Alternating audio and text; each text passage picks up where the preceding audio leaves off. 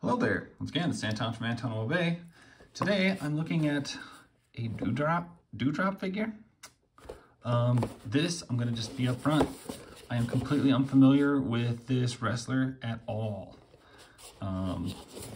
However, during the Ringside Collectibles clearance sale, this character was in there and she was on clearance, and it's not somebody I'm familiar with.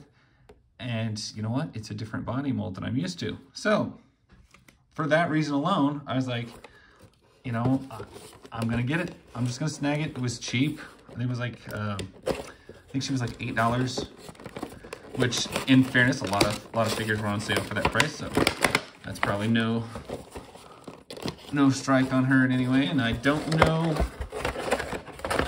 what her story is because I haven't watched WWE for so long. I have absolutely no idea what's going on, and I don't really care. I do still like a lot of the wrestlers, and I do still like a lot of the action figures, and I do still occasionally enjoy professional wrestling. However, as far as like a weekly show, if I'm going to dig in and watch this and be hooked on it, it's not happening. I don't even have cable right now. I don't even have internet right now. All my videos are done on a phone these days. So, wow, that's not back. As long as we're being honest there, that's where I'm at. I just saw this character in this figure and I was like, that is an interesting figure, just for what it is. So I thought I'd give it a shot. It was inexpensive, and here she is. And now take a look at her.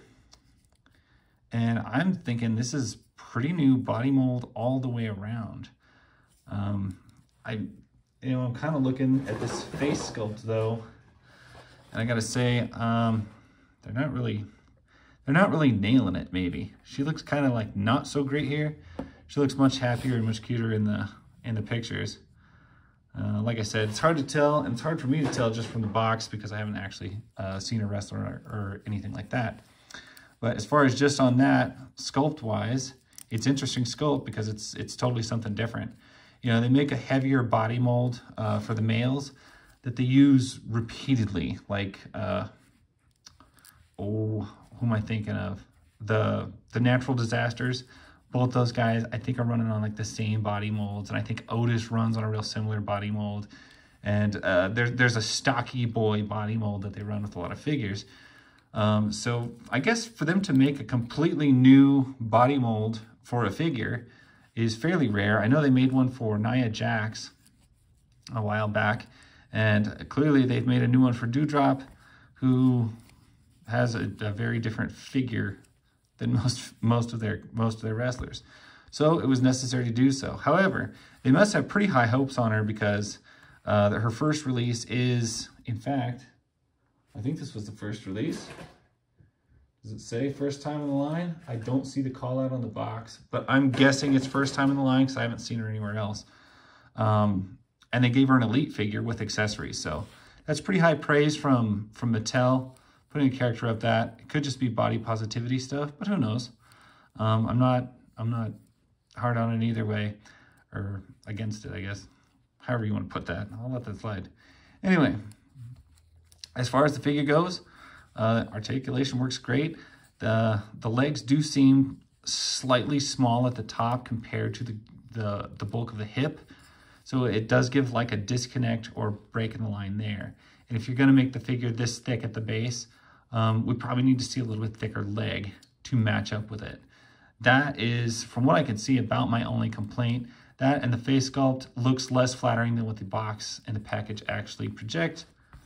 Other than that, of course, it's a WWE figure, so and a Mattel figure at that. So the paint's good.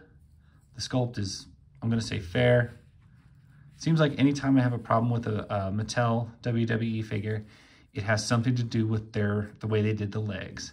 And I guess I have a Braun Strowman that has overly short arms. But other than that, since it has a cloth jacket, I'm going to leave it on there. I'm going to be happy with it. Comes with 2 extra hands. And for $8 and a completely different mold, even though it's a character I don't know, I'm pretty happy with it. Can't complain about it. So that's my story, and I'll catch you guys later. Bye.